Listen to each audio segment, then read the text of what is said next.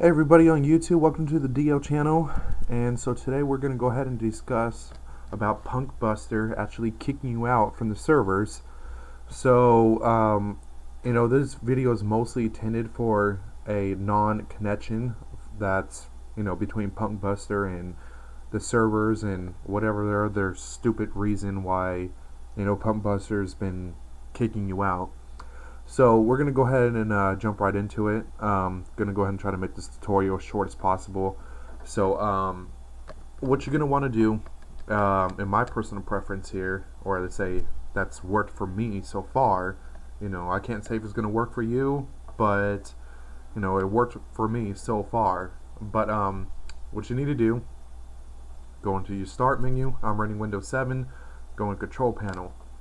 Now what you're also going to do now, you're going to go to System and Security, and then Windows Firewall. You're going to go into Advanced, right here, Advanced Settings. Now,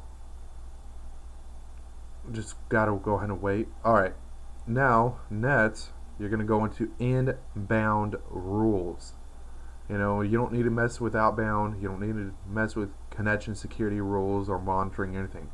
You need to go to inbound rules.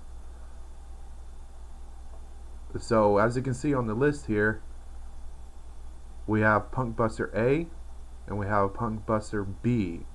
Now if your system shows multiple A and multiple B's, that's fine, whatever, go ahead and delete them. You only need one punkbuster A and you only need one punkbuster B. So since I already done that before this video, we don't need to do that. So what you're gonna do is go onto there, just right click and go to Program and Services. Right here, Program and Services. Now by default on your system it should show by default, it would say this program.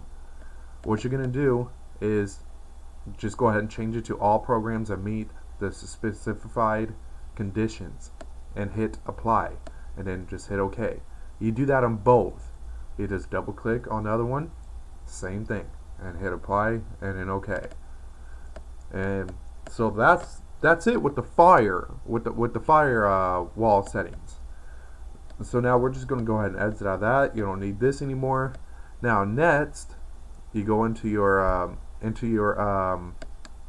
folder where you have Battlefield 4 at, and in this case it's on my other hard drive. So PC games, and then Battlefield 4.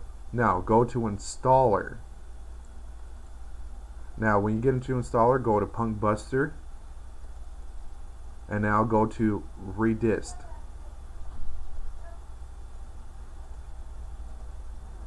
Now, this part is pretty much self-explanatory. I already done this, right before the video too.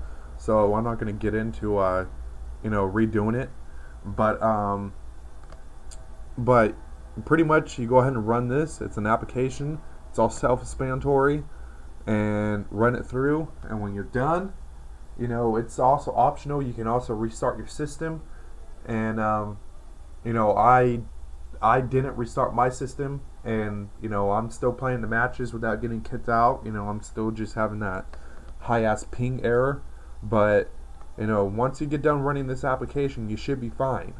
So that's about it for punkbuster for this video. So remember to like, comment, rate, and subscribe. And until next time, have a good night, have a good evening, have a good day, wherever part of the world you're at. Alright, thank you.